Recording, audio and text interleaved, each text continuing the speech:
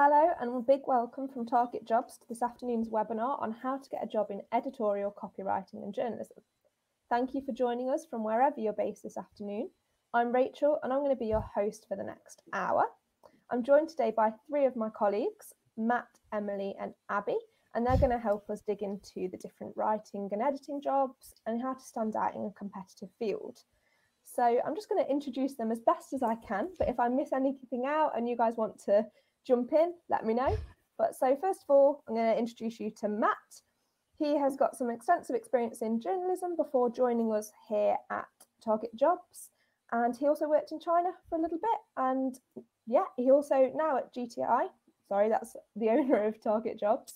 He also works on a trade publication alongside working on the TARGETjobs website. So I'm sure he's going to pull on all of that knowledge to help you today. And then moving around my screen, we also have Emily. So Emily is the editor of the media and publishing section of TARGETjobs. So she's going to be bringing all of that wisdom, as well as also university, and getting her first job isn't too distant a memory for Emily. So she'll be drawing on that.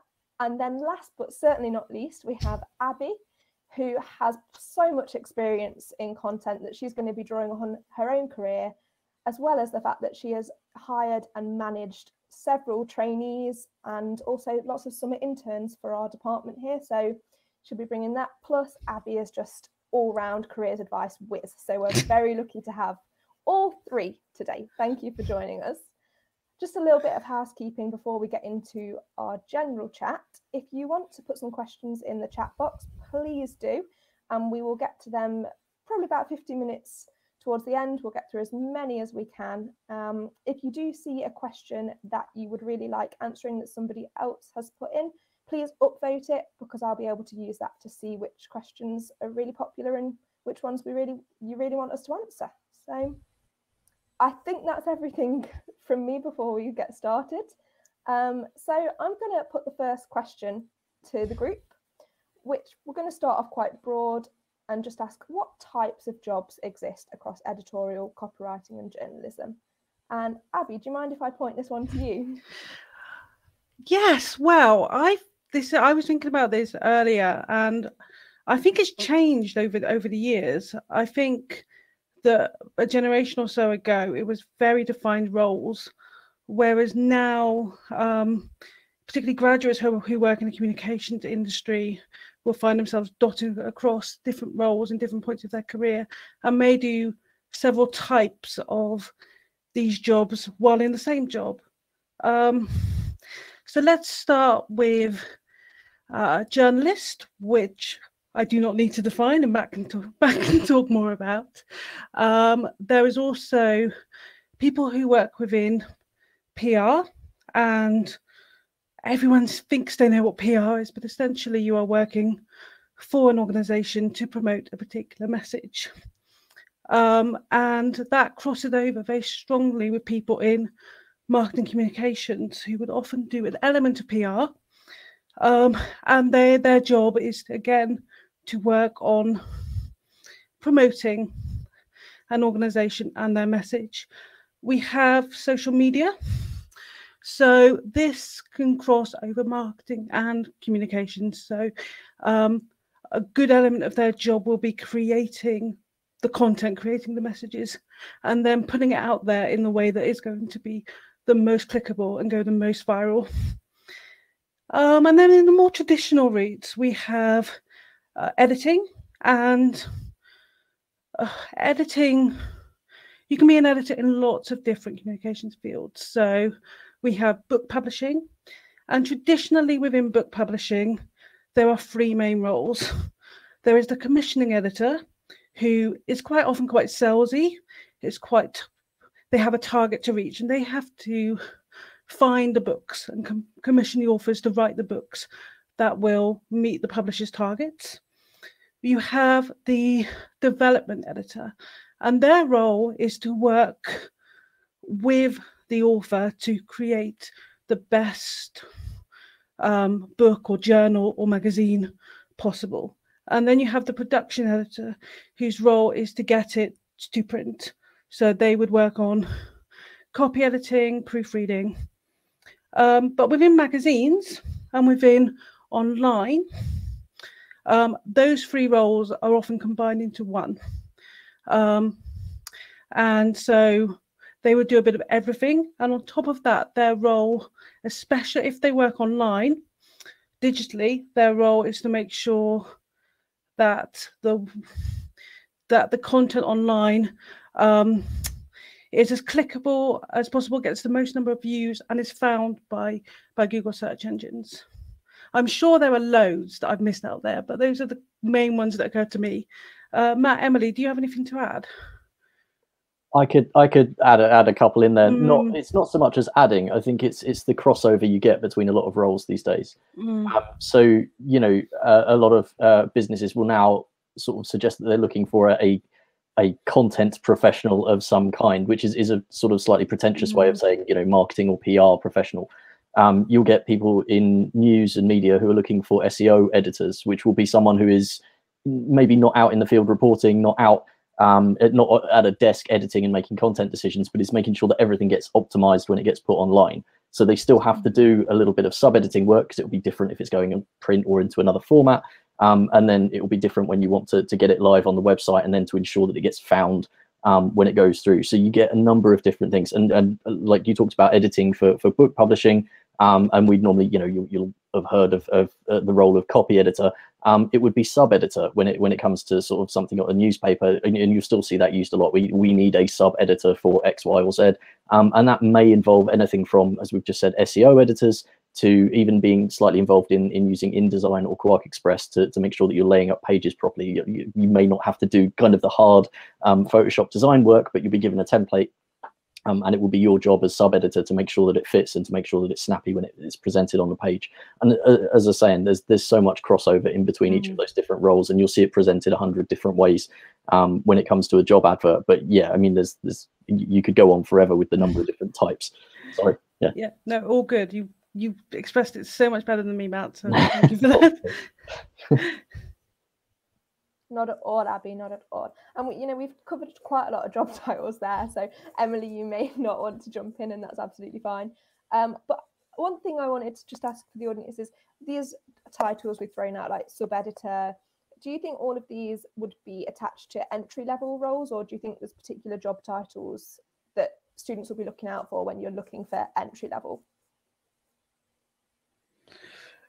I think it varies. I think with all actually, to be honest, with all jobs now, I think there very often isn't a kind of trainee or assistant in the job title. I think it's more and more on the candidate to go into a particular job role that they like the sound of, and just check the experience needed. I mean, we recruit trainee editors.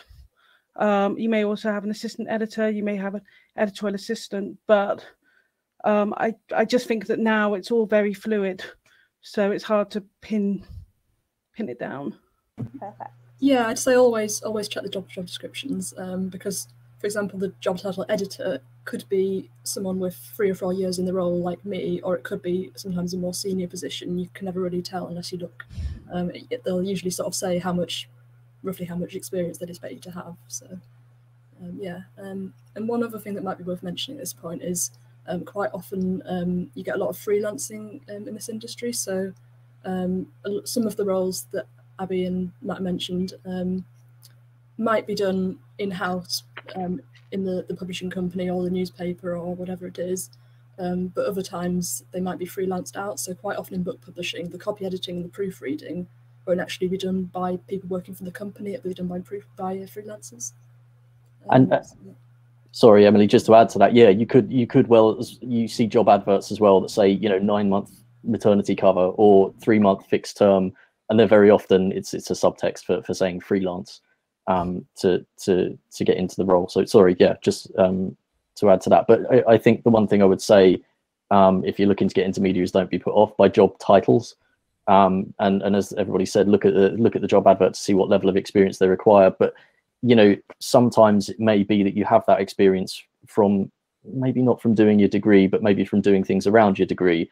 There was I won't name and shame, essentially. there was a very large publisher that at one point hired all of its sub-editors were all graduates. And they were, it was a sort of very centralized system for a nationwide kind of publishing group. And the reports were that they were hiring people straight out of university, or they're hiring them on work experience. And they were sub-editing some quite very well-known titles for a long time without many people knowing that, I think. So yeah, as I say, don't be scared. Always check the job ad. Great, thank you. I think the freelancing point is really good, so thank you for raising that.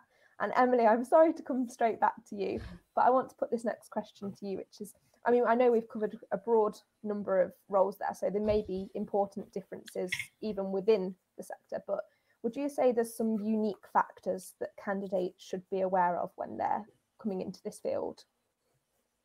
Yeah.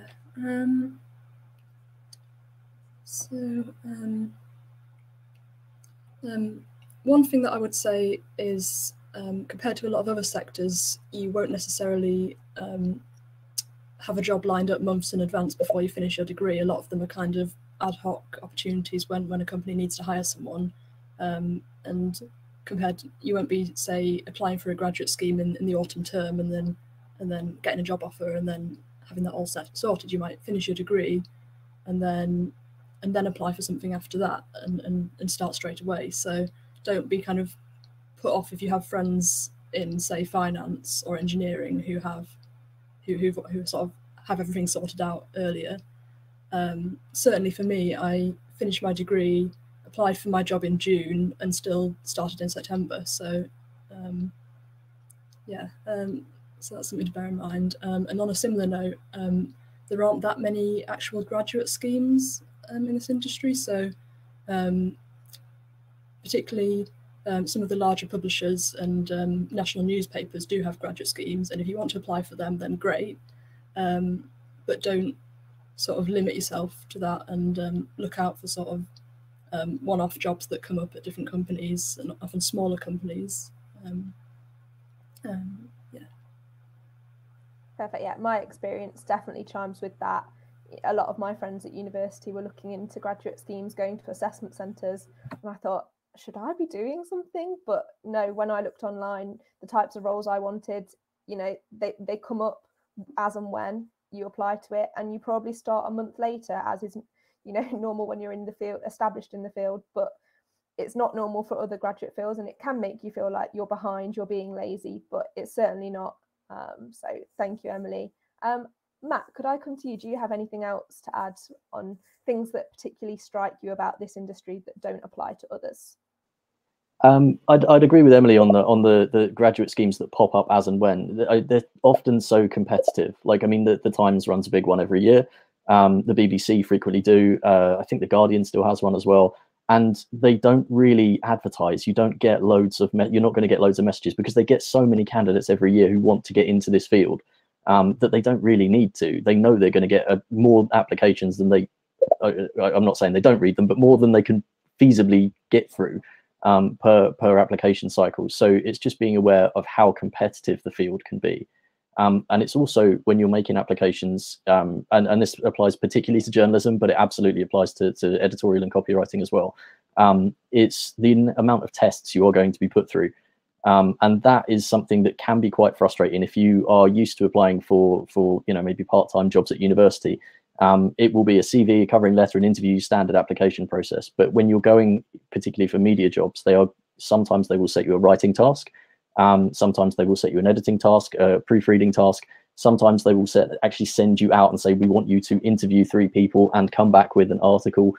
Sometimes they want you to put together some sort of content calendar or content plan. And it is very, very time intensive. So it's just something that I think that's probably one of the more unique things, is that it can even take you longer than some of these major graduate schemes that will put you through psychometric tests and assessment centres. At least you know when they are, and they have a fixed timescale. When someone comes back to you and says, we want 3 articles and they need to be on this and on that, and suddenly you've got to ring round like 4 or 5 different organizations every day for 2 or 3 days. And it can be, it's quite intimidating. And you know that the pressure is on to make sure that that's quite right. Obviously, there's a couple of other things that are unique to the sector, which is that your CV needs to be spelling and grammar perfect.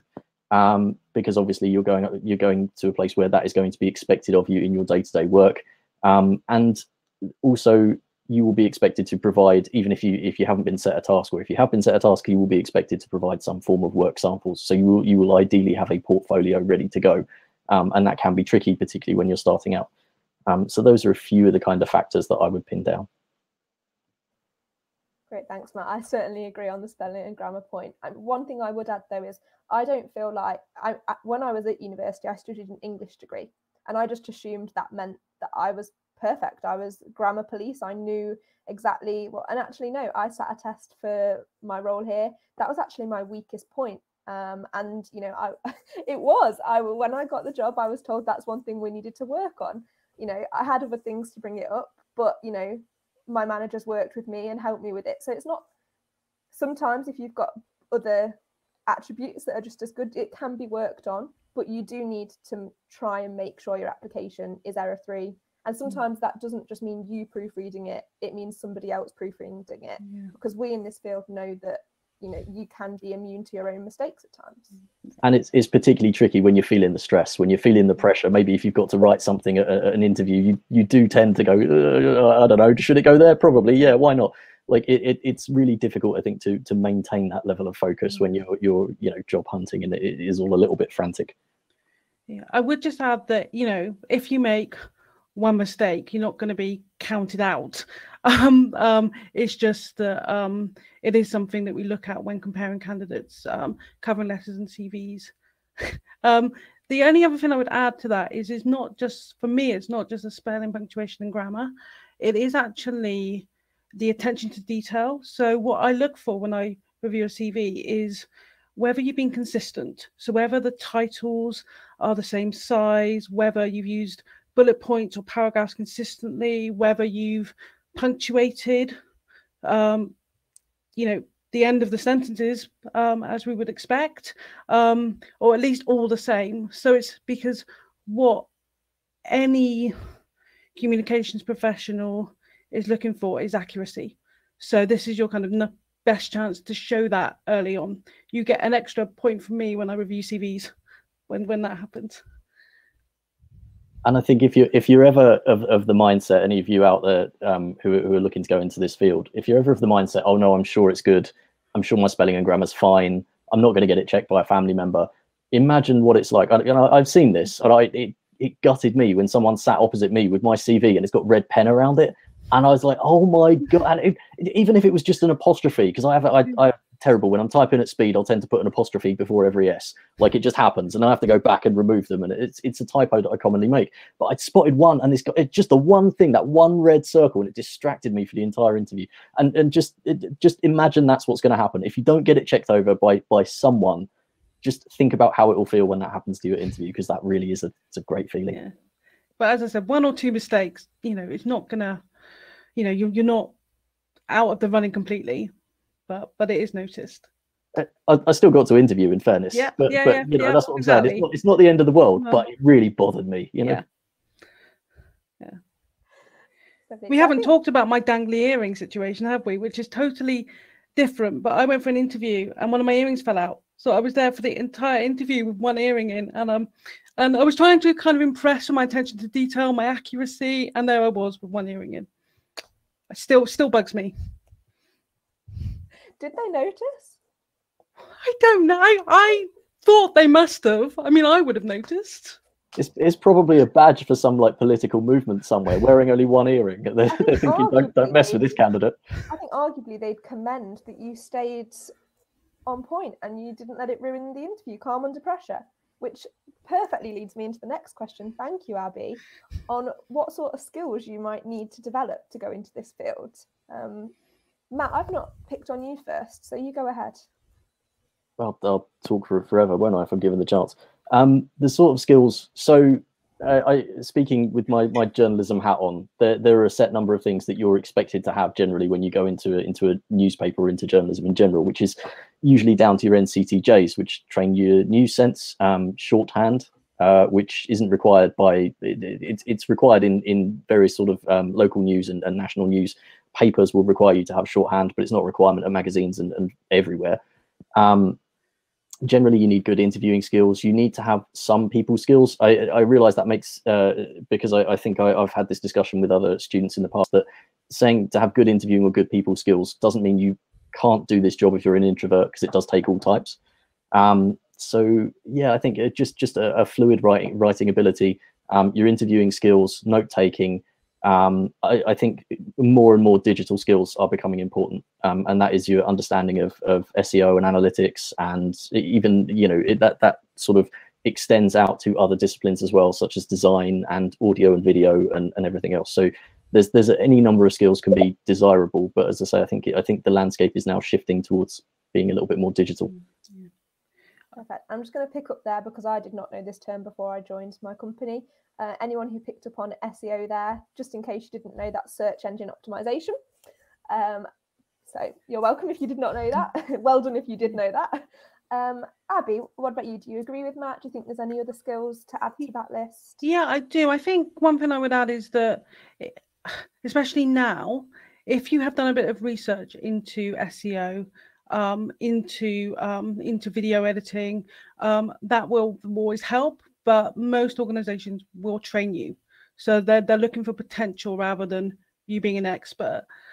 In terms of other skills needed, thinking more around the kind of work that we do, and marketing and social media, I would say creativity, but creativity to a brief. I mean, in fact, actually, one of the things that I mostly look for is your ability to write for a specific audience and know your audience and know also the brand that you work for. So, for example, in TARGETjobs, our remit is not to be, in my view, your best friend. The point is that we're more of a kind of cross between a careers advisor and an older sibling, because we've been there, we've done it, we're giving you the best advice we can. We're not quite one of you. So when people write for us, I need them to keep that in mind, that tone in mind. So again, it's creativity within the remit of your employer. Can I just second Abby's point on the audience? Knowing your audience is absolutely the number one for me anyway. I mean, there's all sorts of things you have to consider, but that is the number one point for any writing job anywhere, is always know your audience. That should be your number one priority. And you will be asked about it at interview. You will be asked, who are we writing for? How would you write this in this way? I say that confidently. Now you're going to go to an interview and not be asked that, but every interview that I've been to and every interview that I run, we start with that. I was definitely asked that. Yeah. I think I was also asked, I remember very well, asked to do a mock interview, which Matt mentioned, you do need good interview skills, good people skills, and that was a practical exercise to test me. Could I, on the spot, think of some good questions to ask? Could I build rapport with the person? So you may come up against things like that. Emily, don't worry if you don't, but do you think there's any other skills we've missed? Not necessarily in terms of skills, but I would definitely echo the point about it being about potential, because as long as say with the writing for different audiences, if you've already got a good sense of how to write for different audiences generally, then once you start the job, you'll develop your ability to write for that specific audience. And similarly with interviewing skills, and communication and that kind of side of things, you don't have to be a super confident extrovert. You will learn that on the job. You'll get loads more confidence once you start, as long as you can show that you've got the potential. Because I definitely found that interviewing sounded really scary when I first started, and because we do a lot of it over the phone as well. But now it's actually one of my favourite bits of the job, just getting to talk to someone and write their kind of story. And likewise with the technology side of things, the SEO, the HTML is quite an important one as well. So when you're writing articles, uploading articles online, you'll use HTML tags to for the kind of formatting of it. And that's another thing that you can learn on the job, so don't worry too much about. But equally, there are free courses available online that you can. So if it's great if you do want to find that out for yourself, but also you'll learn about it on the job, and you'll be able to apply your skills to what the specific company It's a great thing to put on your CV if you can put on your basic technical skills. Yeah, because lots of the social media employers, okay, you know what I mean. The social media vacancies, they often ask now for digital natives, and I think basically all, if not a lot of, basically all of the students on this webinar will be digital natives. But it's that awareness of trends, of what's popular for your audience, what's not, and it's that familiarity with the basic social media. And it's not just just adding on to that, it's not just the familiar. I mean, we all know what Twitter and Facebook and everything is, but it's also how you would use that in a working environment. Because obviously, if you're used to doing it personally, and you can do this in your own time, you know, learn what TweetDeck is. If I'm assuming TweetDeck still is used, you've got others like Hootsuite. You know, just things that allow you to track multiple feeds and you know, play with the settings. So imagine if you're applying to somewhere that's a local publisher that covers local issues, you have your TweetDeck open and you make sure that all the location filters are set so that you're getting tweets from people who are in an area. And then when something actually happens and you need to go out there and write about it, you've already got that kind of list of people you could potentially sort of DM or whatever to get out. It's just understanding the difference between how you're using it personally and how you're going to use it for work. And you can teach yourself that just in the privacy of your own home. Great. I think we've given students quite a long list of skills to be looking at and developing, so that's brilliant. But I'm going to move us on now to just one way that students might start to develop these skills, and then I'm sure we'll come on to other ways afterwards. But I want to mention work experience and how somebody can go about getting work experience. Abby, do you mind if I point this one to you? Wow, I think the way that you've got to think about work experience in this industry is that it's not just formal schemes.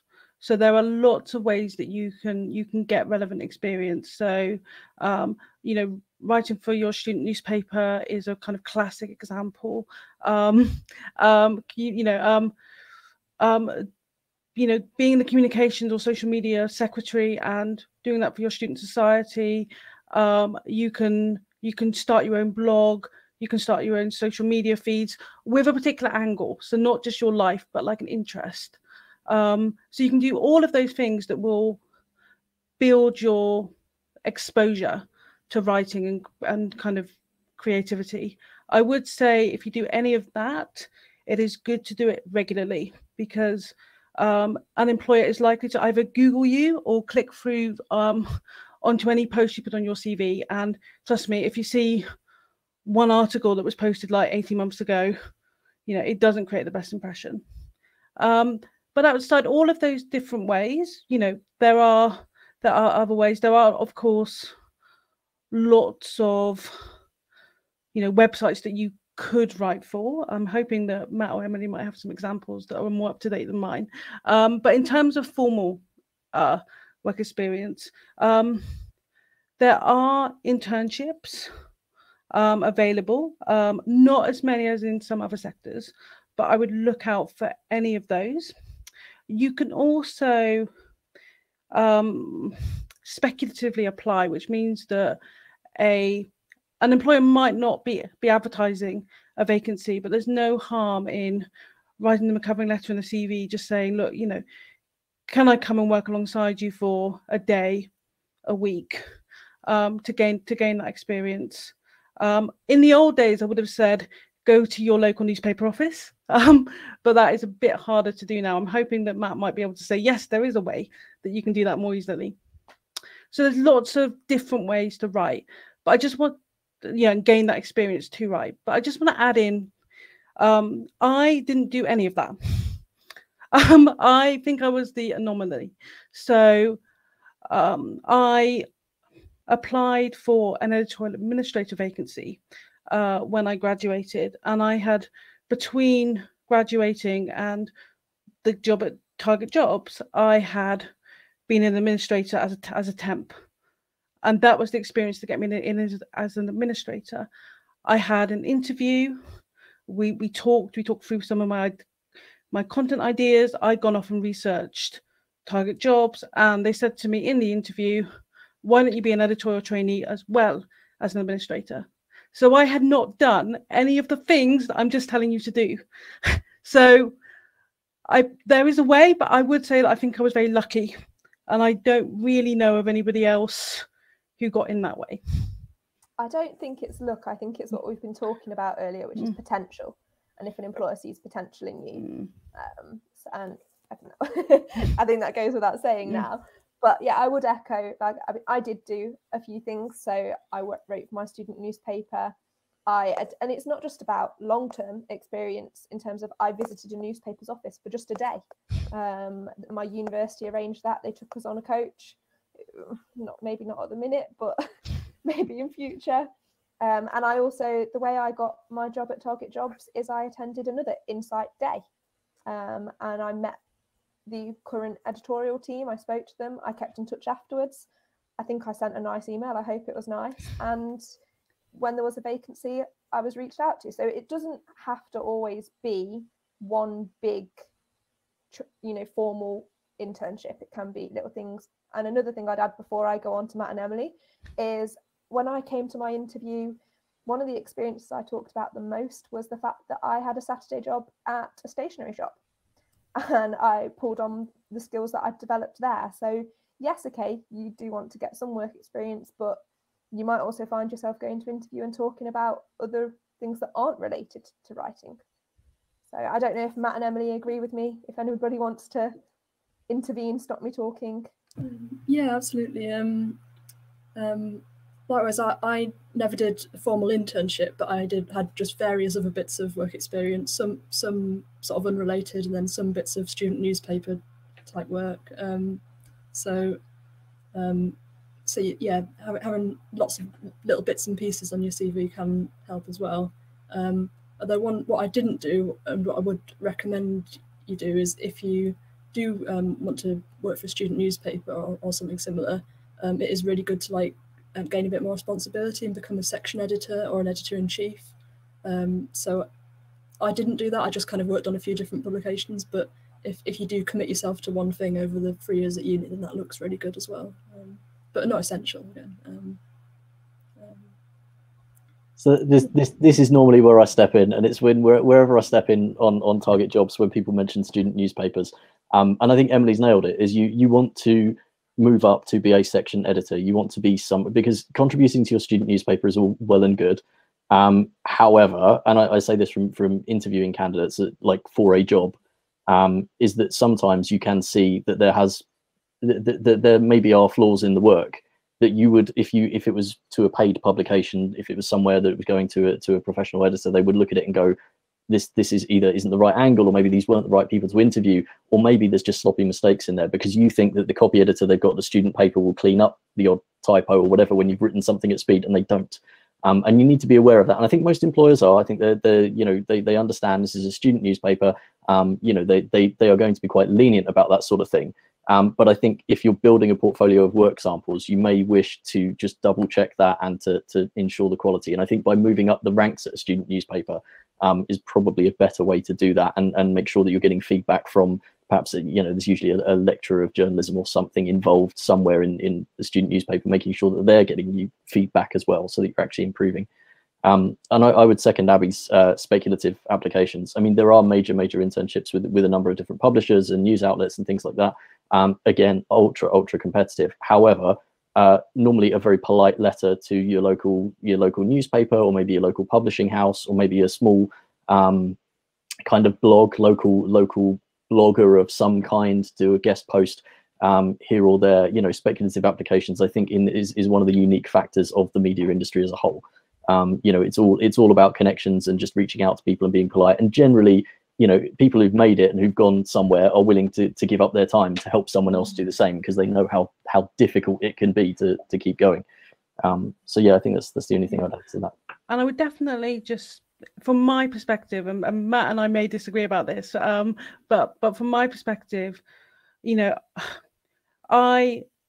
any kind of experience that shows an interest in the profession as a whole is good. So if I was hiring journalist candidate, the fact that they might not have been able to, have got that timed internship, but actually they've managed to work with our local children's publisher and just written some synopses with the back of books for a week. That's good experience. That's what I'd like to see. So don't feel constrained that you think, oh, I want to be social media manager, all my experience has to be in social media. It doesn't.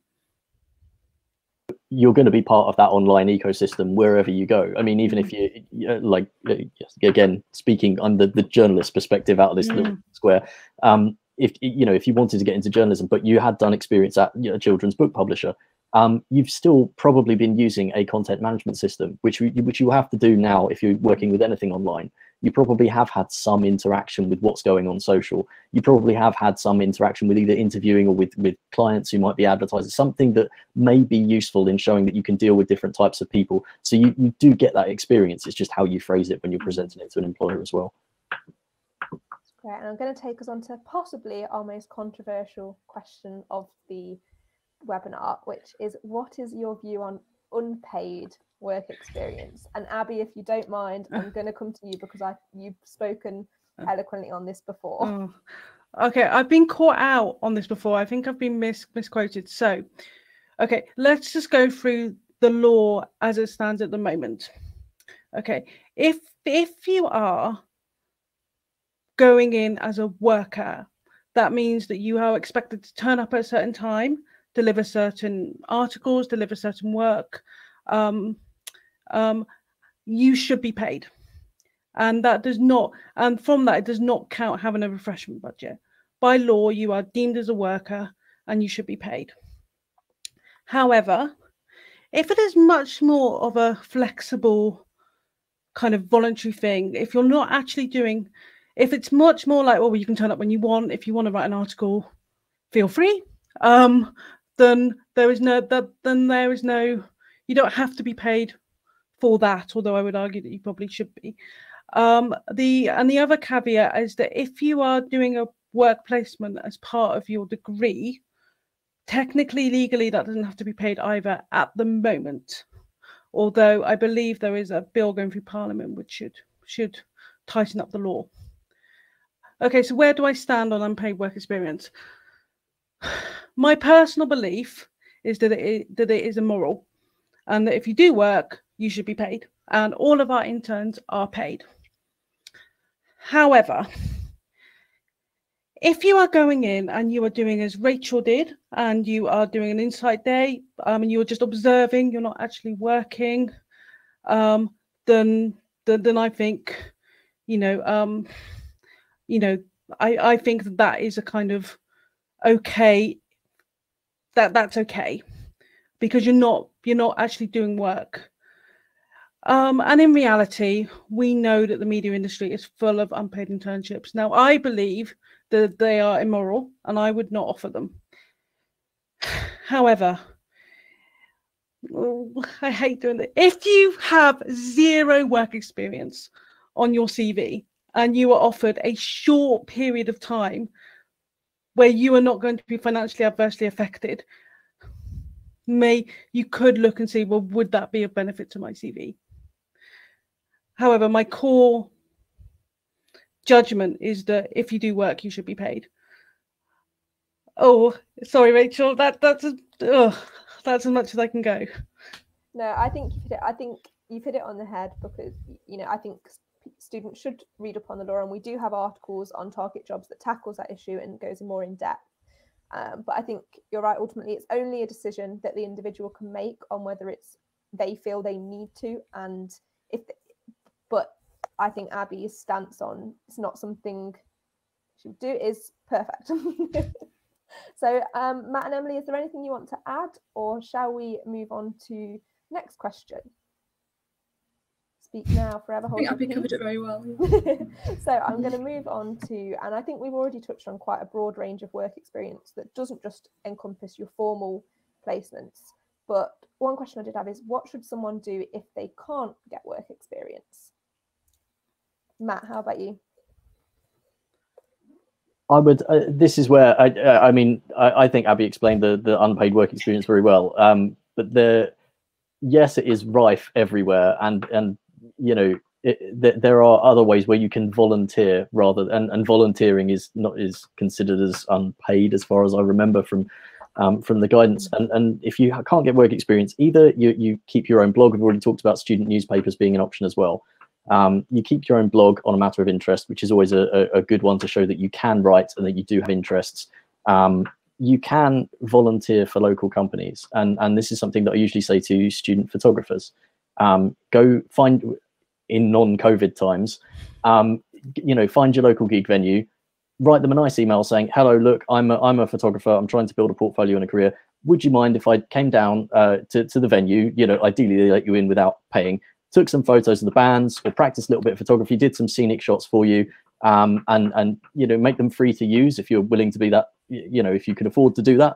And then you also get a little bit of a portfolio of work as well. So you're not directly working, you're not, you know, it's going to benefit someone, but it's also going to benefit you. And because it is voluntary, you are not committed to a contract where you have to turn up every day. Right, I definitely need to be there every night. No, you're saying, I'll just do a few here and there. Let me know when something's going on. If you want to get me down, I'd really love to do it. I'll keep a blog as well, and that'll be good for your publicity too. So, and that doesn't just apply to gig venues. That could be anywhere. You know, everybody's going to require a website in this day and age. It might be your local tea shop. It might be, you know, it could be anything like that. So you can always offer to do something that just gets you a little bit of hands-on content work somewhere, and then you can use that when you're going into applications. So I think that would probably be my recommendation. I'm just aware of time. I don't know how many questions we've got. Yeah, go on, Emily. Sorry, related to volunteering, we already talked about student newspapers and that kind of thing, but also if you're involved in some other kind of club or society, and maybe see if you can get involved in writing or proofreading publicity materials for them. Or equally, if you're volunteering for a charity, you can maybe write a blog post about that. Or there's so many different ways that you can just get your work out there and get a bit of experience.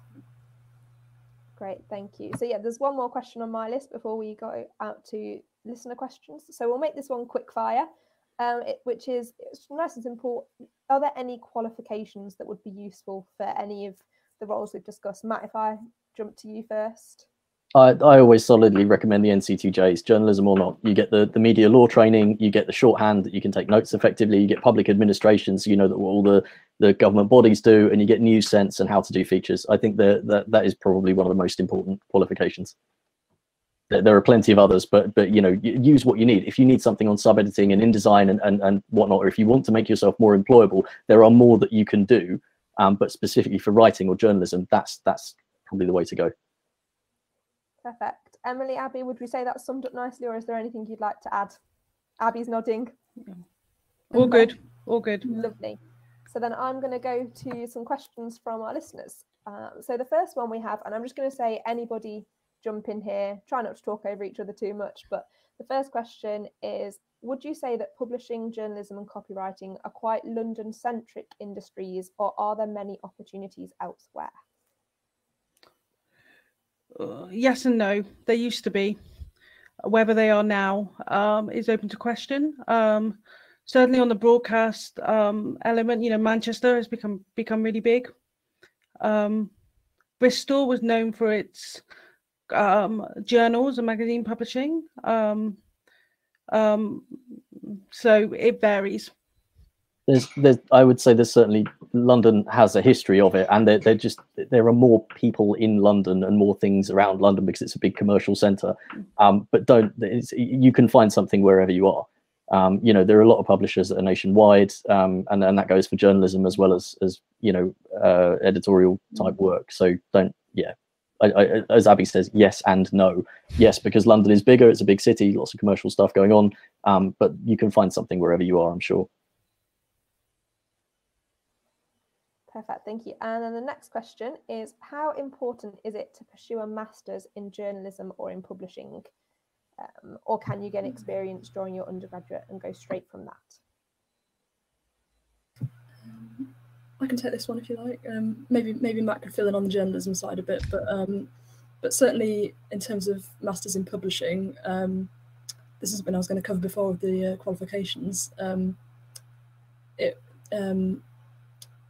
It will cover things like copy editing and proofreading as part of the course, and it's a really good way to introduce you to all the different aspects of the industry. So all the not just editorial, but all the different departments involved and different types of companies, and you'll get a really good sense of what you might want to do. But equally, it's not essential, and you can get these skills in other ways. We have got an article on TARGETjobs where we kind of go through the benefits of doing a publishing master's versus ways that you can get those same benefits without doing one. So it really is a very personal decision. Yeah, absolutely agree. And I've had colleagues who have been excellent journalists who in no way needed to go on and do a master's in something else journalism related, but did because there was a requirement from a body or from somewhere they were applying to. You know, they really wanted to get in. And it used to be, I don't know if it still is true, but the Guardian used to have an editorial scheme that was specifically aimed at master's grads. Some places do require them, but I don't think that it necessarily gives you any. You can get those skills in other ways. You can get that knowledge in other ways. There are, you know, maybe if you were going to go somewhere fairly technical, like I really want to do environmental journalism that focuses hard on the sciences, you might want to do a master's in environmental journalism and the sciences or equivalent, you know. But yeah, I think it's a personal decision as well. Thank you. So the next question we have, which we've talked a little bit about blogs, but I'm not sure we've touched on social media as much, which is, does having a social media such as Instagram in which you create content about books, picture reviews, Instagram videos, etc., is something like that valued when you're looking to hire someone? Abby, you're nodding, yes. So I'm going to come to you. Yes, it is. It shows it shows an interest in the industry. It's a great way to try out your kind of marketing, your content creation. It's a really good thing to do as long as you don't abandon it. And it is a time commitment to do a non-personal life Instagram feed. My number one question for someone who says, oh, I've got this Instagram and I do this and I do that, how many followers do you have? How many people do you reach? Because that's the first question that's going to come to mind. It shows you know how to curate content and everything else, but if you're not curating it for a readership or for a viewership or you know, that's when you kind of have to say, well, how many did you start with? How long has it been running? And how many have you got now? Like, do break it down for yourself as to how well you're doing at the whole social media thing, I guess, if that's the way to say it. A bit mean, but yeah, fair enough. I think you're going to talk about it lots in interviews maybe, but the one caveat I think I do to that is if you enjoy doing it and you've not got loads of followers, but you enjoy it, then do it because you're enjoying it. So yeah, it does depend on the role you're going for. So I think Matt's right. I think if you're going for a social media job, that is, you know, showing that you've been able to boost followers. I'm not saying that you need to have 1 million followers. You're not trying to be one of the Kardashians here, but if you can show that you boost followers, then that is a good thing to be able to show. Probably less important for other roles. I am sorry, because yeah, it did sound a bit mean. Just how many followers have you got? No, you're not worth my time. It's not like that, but it's just understanding how followers work and how the you know, when this is curated, how does this go up? How does this go down? You don't necessarily need to have 100,000. You don't need to be one of these people, but just understanding that system underlies it all. And showing that you have an awareness of it, even if you're only doing it for fun. Explain to them, I'm just doing it for fun. I'm not really bothered how many people are on there. But just understanding that there is a metric behind it I think is useful for the workforce. Or another way to look at it, I think, is to look at, you know, what is my most engaged post and why is that an engaged post? Could I explain that to an interviewer? Because that's the skill. That's the skill. Definitely. Awesome. Thank you, Abby. Very good point there. And then our next most popular question, I'm going to just acknowledge it, but I think we've touched on it quite a lot, which is how important is having prior work experience in an editorial environment before applying for a job in the publishing industry. Yeah, okay, having work experience in the environment is going to benefit you, but hopefully we've given you some alternatives if that's not happening. So I'm going to move on to the next question, which is how can we gain skills in SEO? Anybody want to jump in? Shall I start and then Matt and Emily can feed in? Okay, so I think for me, I think the first thing to do is to become familiar with websites. And and look at and analyze them. Use your critical thinking from your degree and analyze them and think, why has that content been put there in that way? What in that title made me click on it? Why does it come up into Google into the top 5 searches? What is it in that article? I think that's the kind of basic starting point to get you thinking. And then there are lots of resources out there which can be a little bit maybe off-putting for the newbie around good SEO. But I would say, there are things like the SEO Journal. There are lots of people who tout themselves as SEO experts. Read their blogs, but always apply what you know, what you've learned to an actual real website and say, okay, how good is that SEO? Why is that article coming up in the top 5 in the Google search? And with as regards to blogs, because there are thousands of really tedious marketing people out there writing blogs, I would actually look, if you're thinking about, you want to learn about SEO and you're looking at jobs that require you to have SEO knowledge, very often look at the job advert, because they will tell you the tools that they are going to be using. And some of those tools will have free trials. Some of those tools you'll be able to go in and have a look at, find out what they do. I'm not saying you can't then just put it on the CV. Yeah, I've used it, it's fine, I know everything about it. But at least you have an experience of it. You have an understanding of how it works, and it will help you when you start, doing the private browsing through the Google rankings to try and see where articles land and why they're good and why they're not. You'll have used the tools that by a company that is actively monitoring SEO, because if you put SEO tools into Google, you will also get thousands of entries by tedious marketing people, half of which probably aren't even used by companies. So definitely look at the job adverts for guidance, I'd say, when you're trying to learn SEO, because they'll give you the names of things you can play around with. But I would stress again that I think that an entry-level role, they will expect to teach you that. They will expect to teach you SEO. It is just being aware of it, I think. Yeah, I definitely say that, because I remember at my interview at, for TARGETjobs, I just remember saying I don't really know much about it at the moment, but I'm really interested in learning about it, and they taught me everything when I started. So yeah, not essential. Lovely. So I'm going to move on to the next question then. Hopefully we're flying through some of these, so I'm hoping we're managing to answer most students' questions. The next one says, I'm not a native English speaker. Am I disadvantaged when I'm searching for a job that involves writing in English? Do you have non-native English speakers as colleagues? I'm going to take the second part just slightly, and then I'm going to move on, because I have one example that springs to mind. I don't think we have currently in our team, but previously, for example, we have hired a summer intern who hasn't been a native English speaker or writer, and her CV, her application was absolutely fantastic. That's all that matters. And the work she did for us was brilliant. So no, in that case, no. But what I would say is, yes, okay, your written English is going to have to be to a certain level. But if it is, it is. So I'm going to see if anybody else wants to disagree with me, agree with me. Yeah, I want to. So this is obviously fairly sort of close to my heart, because I've worked in another language and I've worked in other countries, and it depends a little bit on the employer and the environment that you're in. So absolutely, if your English is as good as a native speaker and it's absolutely top notch, no problem. You should be fine. You'll just be treated the same way as any other applicant. You're brought in on the merits of your application. However, if you're not 100% certain on the level of your written English, you might want to look at employers where that is less of an issue, and where perhaps your other language is also going to be helpful when producing content. So to give you an example, when I was working in China, my office was more international than I think many I've seen in the UK.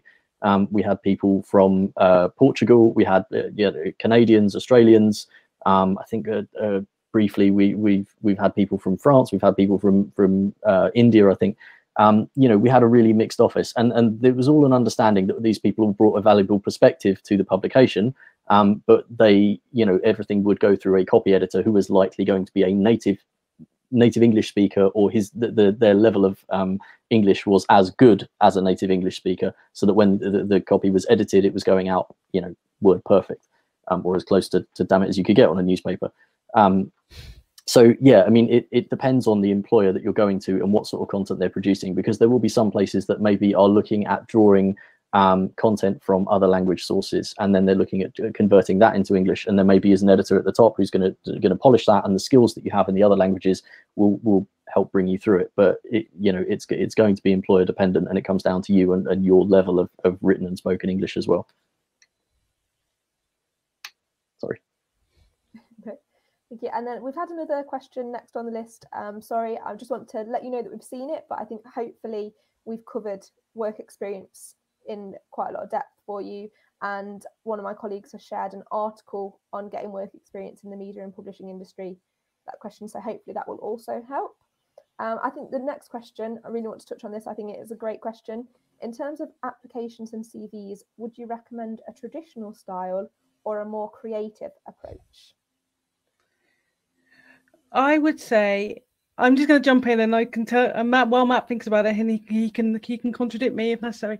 I would say it depends on the employer and the job and the brand that they put out, as to whether you want to kind of go off into a different format. For me personally, what I want to see is that I can see easily at a glance how you meet the requirements of the job description, that you've and that you've got the kind of the things that I've asked for in the job description. And for me, the quickest way I can see that on a CV, and it's nicely written, very few mistakes. I don't mind if it's in the shape of a wine bottle. I just need to be able to see it really quickly and clearly.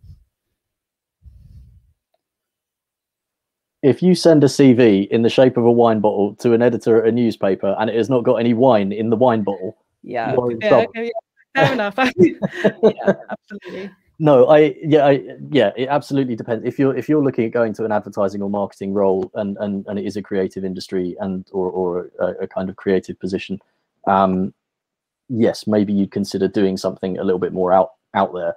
But I think with editors, particularly for copywriting, editorial writing, as Abby says, like a little bit anal retentive and want people to get straight to the point, and get there as concisely as possible, keep it fairly simple. The only thing I would say is, and I don't follow my own advice because I don't just do a simple Word CV anymore. I do tend to use InDesign to lay it up, because I want people to know that I can use InDesign. So maybe that's something to consider. If you've got the knack for doing that kind of thing, just show them. You don't need to do it as if it looks like a printed page in whatever publication you're going to, but try and make it a little bit snazzy, make it look like you got a website banner with your name on it on the CV. That sort of thing just adds a little. It's still concise, it's still clear, and the English is still there, and all the the relevant points are at eye level when you first look at it. But it just looks a little bit sharper in the old design, I think personally. Yeah. I'd agree with that. I think a nicely well-designed CV just adds that polish and shows a little bit of flair. The only thing I would say is that many employers still print it out in black and white, so make sure it's visible in black and white. Black and white are the colours I use as well. There you go, Matt. You see? So yeah, bit of red here and there. And then I've got one quick fire question, which I think maybe our last, we might be able to fit another one. Is an English degree considered a well-suited course for journalism and copywriting jobs in comparison to a straight journalism degree? So again, Mr. Journalism, hello. NCTJs are the thing. Basically, if you've got an English degree, absolutely fine. No reason you couldn't go into the field. The difference will be is that you'll be looking for somewhere that will train you through your NCTJs, rather than a place that is looking for you to have them already. And with the way things are, like if you were looking at journalism and you were looking for somewhere to train you through your NCTJs, not everywhere does that anymore. They will want you to have them, and they will do refresher courses and stuff like that. But you may be less attractive because you will require slightly more of an investment. However, you can do the NCTJ courses separately, and you may wish to pay for that yourself, but they are not cheap. So that's the only thing I'd say is absolutely English degree, absolutely fine, go for it. But yeah, do bear in mind that either you need to have the experience, you need to make yourself as attractive as someone who is coming ready on a plate with the relevant kind of qualifications and skills. Perfect. And I'm going to squeeze in one more follow-up question on an earlier listener's question. And Abby, I'm going to send this one to you for our last response before I wrap up. So following on from the earlier question, has the pandemic had an impact on working styles within the industry and the potential to work from home, which might open up more opportunities geographically?